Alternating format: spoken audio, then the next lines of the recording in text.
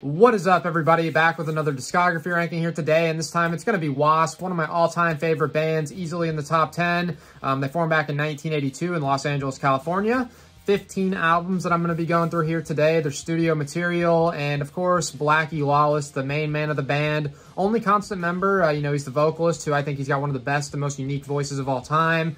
On the first two albums, he played bass, and then he switched over to rhythm guitar after that. They've had a ton of different members in the band over the years, and this shirt actually, I got inside the Electric Circus Tour shirt. This one was printed in 1987, I think, and on the shirt you got Johnny Rod, Blackie, Chris Holmes, and Steve Riley, who later went on to be in LA Guns. But W.A.S.P, as I said, one of my absolute favorite bands, so it was really tough to rank these. Been putting it off forever just because it's hard for me to finalize a list. But yeah, 15 albums, my opinion. Here we go.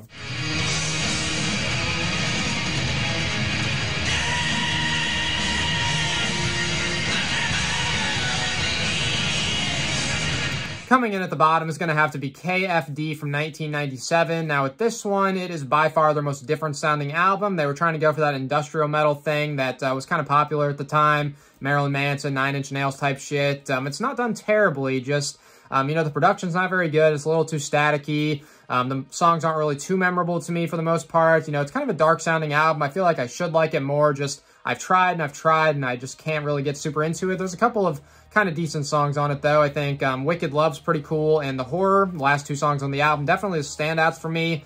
Blackie Lawless is still there, sounding good on the vocals, which is cool.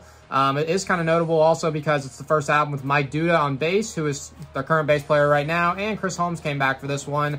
But overall, I do feel like it is their weakest, my least favorite, so it is here at number 15, KFD. Show me the great new world, yeah. Show me your slaves of chains, slaves to the new world order. How believing change the chains. Next up at number 14, I'm going to go with their most recent album from 2015, Golgotha. I've got the CD right here, and I've also got it on vinyl, which I really do love this album cover. I think it looks super cool. It's a nice gatefold. Got some crosses and all that in there. In the back. Now, of course, kind of Blackie Lawless, of course, is like a born-again Christian, I think, and there's some lyrical themes like that. That's not the reason I have it down low. I don't really give a shit about what the lyrics are, but just the songs aren't super memorable on this album to me. Again, I don't really go back to it that much. There are a few really good tracks on here, though. Scream, the opener's cool. Miss You is kind of a really nice, kind of dark ballad, which is cool, and Slaves of the New World Order is really good. But, yeah, Blackie on vocals, keyboards, rhythm guitar. You got Mike Duda on bass again, as I said, and a guy named Doug Blair, who's been their guitar player since mid-2000s. First album with him was Dominator in 2007. But, yeah, this is my number 14, Golgotha.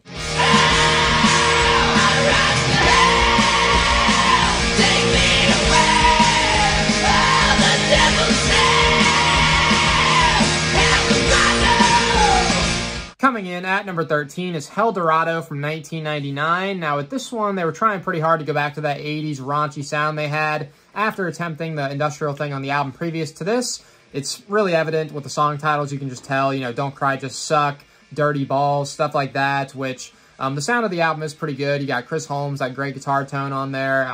Some good riffs, good solos throughout. Blackie Lawless is there on vocals. Sounds amazing as usual. Some pretty good songs on here. It's not a terrible album like some W.A.S.P fans act like it is. I see it dead last of a lot of lists. I definitely don't think it's the worst by any means, but some of the standout tracks, got the title track, probably Damnation Angels is one of the better ones on the album, Cocaine Cowboys, and Hot Rods to Hell. The best songs on it, in my opinion. But yeah, overall, decent album. Not the best, not the worst. Hell Dorado, number 13.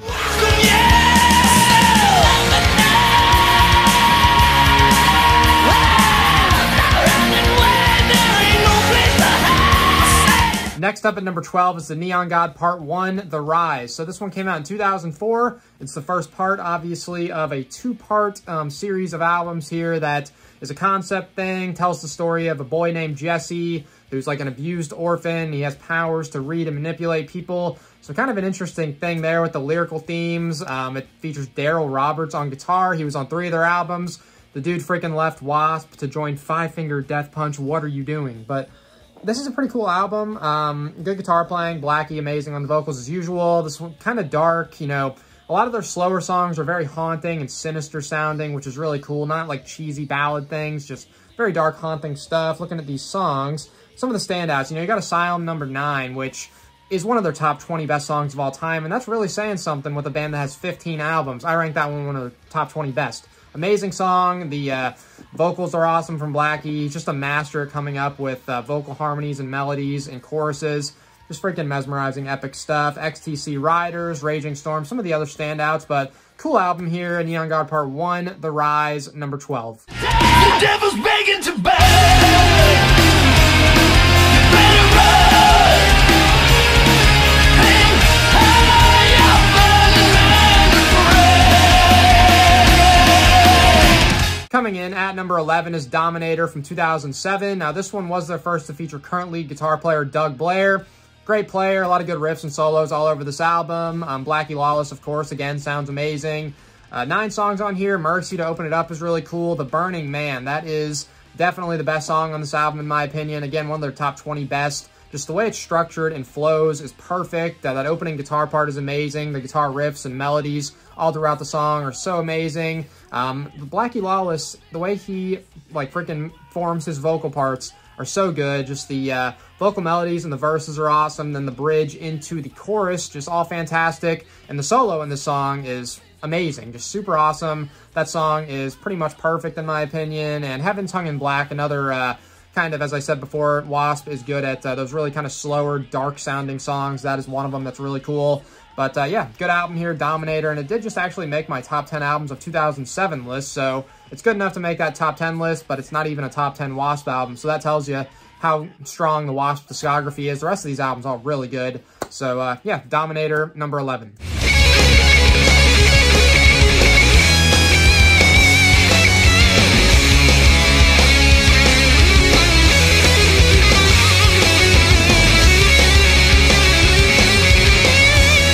Coming in at number 10 is the Neon God Part 2, The Demise, the second part of that series of concept album there with Part 1 and Part 2 Neon God. I don't have a physical copy of the album, but I do have a shirt that is based off the album. Never Say Die there is the opening song of Part 2, and it's a really cool song, really cool shirt there. I like the design on the front with Blackie standing there.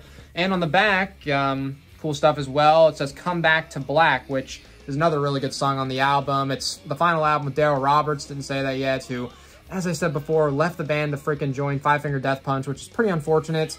But this is a good, consistent album. I think it's a bit better and stronger overall than Part 1, but they're both good. Some other standouts on here, Resurrector's a cool song, Tear Down the Walls, the final song on the album, The Last Redemption is cool. But yeah, good album. Neon God Part 2, The Demise, number 10.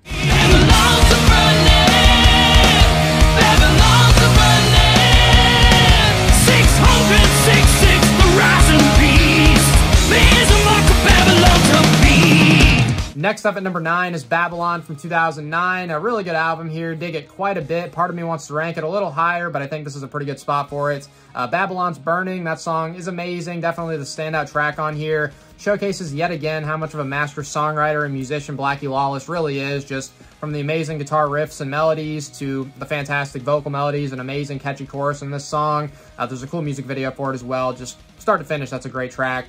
Again, possibly one of their top 20 best of all time. Crazy to open it up, another standout. There's a cool cover of Deep Purple's Burn on here that's done very well. Into the Fire, kind of cool, slower, dark one again. Seas of Fire, another good standout. The final track on here is a cover of an old Chuck Berry song called Promised Land. That one's okay, could have done without, but yeah, top to bottom, pretty good. Babylon, my number 9.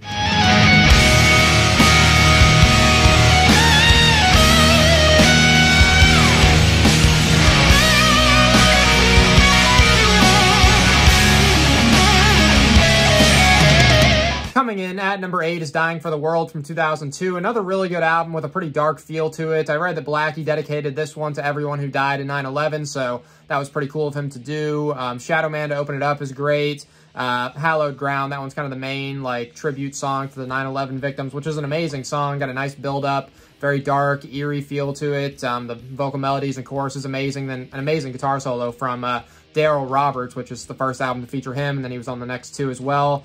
Trail of Tears is amazing, Rubber Man, some of the other standouts, but again, really awesome, solid album here. Hate to rank it so low at number 8, but rest of these, at least 8.5s out of 10 I'd give them. So Dying for the World, number 8.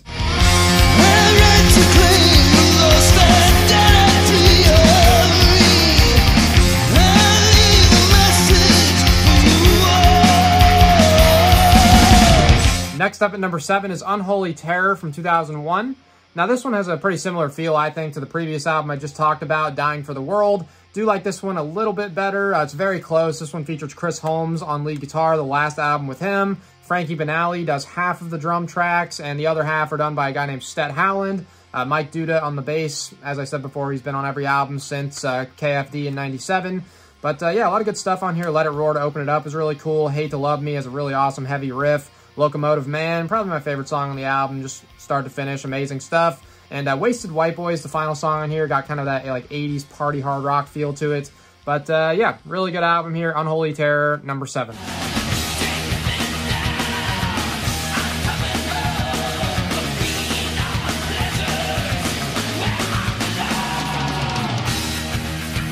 Coming in at number 6 is The Crimson Idol from 1992. Really good concept album here, and I do actually see this one at the very top of a lot of lists. That's cool, just not quite up there for me. I still do love it a lot, though. A lot of awesome songs on here. The Invisible Boys, great. Arena of Pleasure, which Doug Aldrich does the lead guitar on that song. Scorching guitar solo. He's uncredited, but yeah, Bob Kulick does most of the lead guitar, of course. Blackie Lawless does some guitar as well. Keyboards, bass. The vocals are amazing from Blackie, as usual. Chainsaw Charlie is another great song on here. The Great Misconceptions of Me, some of the standouts in my opinion. But, of course, there's Stet Howland and Frankie Banali again, each doing some drums. But top to bottom, this is a very cool, good, consistent album. The Crimson Idol, number 6. I'm a rebel in the FTG. Not safe, only God ever knows. I'm a bad child, coming at me.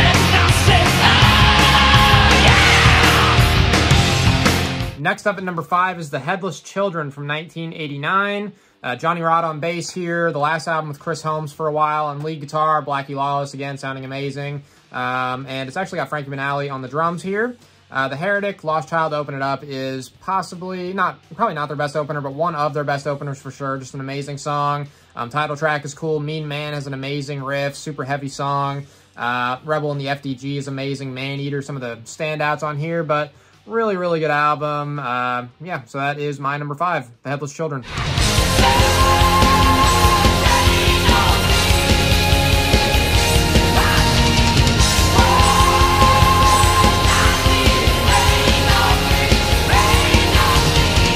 Next up at number 4 is Still Not Black Enough from 1995. I think this one is super underrated, pretty unfairly hated on in my opinion. Some W.A.S.P fans shit talk it, but this is a great album. A lot of cool songs on here. Originally, this was supposed to be a Blackie Lawless solo album, but it's got a lot of the usual suspects that have played on a lot of different W.A.S.P stuff. Stet Howland and Frankie Banali both do some drumming on it. Bob Kulick does some guitar. Blackie does a lot of stuff, of course, produces the album, keyboards, some bass, guitar. Everything he does, his vocals sound amazing.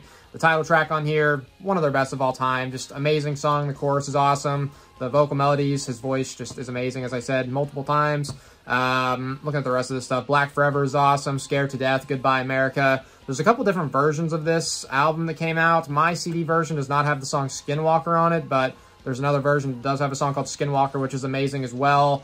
Yeah, top to bottom, Rock and Roll to Death is great as well. This is just a really cool album that, if you just missed it, go back and check it out because it's great. It's Still Not Black Enough, number 4. I'm a wild child, come and love me. I want you. My heart's in exile, I need you to touch me, 'cause I want what you do. Next up at number 3 is The Last Command from 1985. Killer freaking album here. You got Chris Holmes and Randy Piper on guitar. Great duo. This was their last with Randy. Steve Riley right there. The first album with him on the drums. He later went on to be in LA Guns. And Blackie Lawless, the freaking man right there. Sounded amazing on vocals and bass per usual. Looking at this track listing, a lot of great stuff. It opens up with Wild Child, which is their best song in my opinion. One of my top 10 favorite songs ever by anybody. So just freaking love that from start to finish. It's a perfect song. The intro is amazing. Vocal melodies from Blackie, fantastic. The chorus is amazing and very catchy. The guitar solo is amazing. So really, start to finish, perfect song. A lot of good underrated stuff on here as well. Ball Crusher, Fistful of Diamonds, Jack Action, Widowmaker, all amazing. Blind in Texas, one of the bigger songs on the album, as well as Wild Child. Both had music videos, both awesome. The title track is great. Running Wild in the Streets, Sex Drive, Cries in the Night. Really, all these songs are awesome. And there was a really good song, too, that was added later as a bonus track called Savage. Not on this original version that I have, but that's a great song as well. And also, real quick, I'll pull this out because some cool art there with the guys freaking beheaded. Looks super cool. But, yeah, great album here. The Last Command, number 3. I'm on restless gypsy. All I need to catch the wind where my heart's in, and I'm riding in the breeze. Coming in at number 2 is Inside the Electric Circus from 1986. Amazing album here. It is really close between this one and The Last Command, but I do think this one just does edge it out for me. Looking at these songs, a lot of awesome stuff. The title track is amazing. 95 Nasty, which I do actually have the single version of. Super cool to have. The lineup of the band on this album, again, you got freaking, the shirt here is from this tour. Johnny Rod, Blackie Lawless, Chris Holmes, and Steve Riley right there. Restless Gypsy, one of their top 5 best songs. Amazing, start to finish, super catchy. The chorus is freaking fantastic and mesmerizing. Shoot From the Hip, a super cool, underrated song on here. Very awesome riff. I'm Alive is great. Sweet Cheetah, Mantronic, King of Sodom and Gomorrah. And the last song on here, The Rock Rolls On. Really, start to finish, love this album. Killer freaking stuff. Inside the Electric Circus, number 2.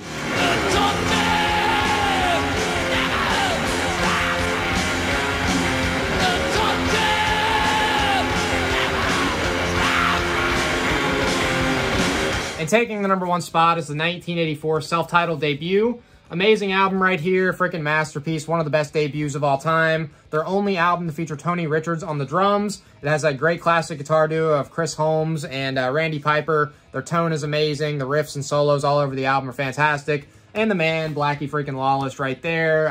His voice sounds amazing, as I've said like 15 times already. He plays bass on this as well. Looking at these songs, side 1, we got I Want to Be Somebody to open it up, which is fantastic. Love Machine, great song. The Flame, BAD, School Days. And then side 2, which I do actually like a bit more. Hellion to start that off, which is one of their probably top 10 best songs ever. Sleeping in the Fire is fantastic. On Your Knees, amazing. Tormentor and The Torture Never Stops to end it, which is my favorite song on this album. Just killer stuff. And the song Animal Fuck Like a Beast was not on the original version of this. It was their debut single, but it was dropped before the album came out because some people thought it might be too controversial and they didn't want to get the album like banned by some stores or something. So it was later on the reissue in like 98, I believe. But regardless, without that song, either way, this album is freaking amazing. My number 1 W.A.S.P album, 1984, self-titled debut. And that does wrap up the list, as usual. I'd like to know what y'all thought. That was a freaking tough one to do. One of my favorite bands, 15 freaking albums. So leave me your lists in the comments. And until next time, thank you for watching.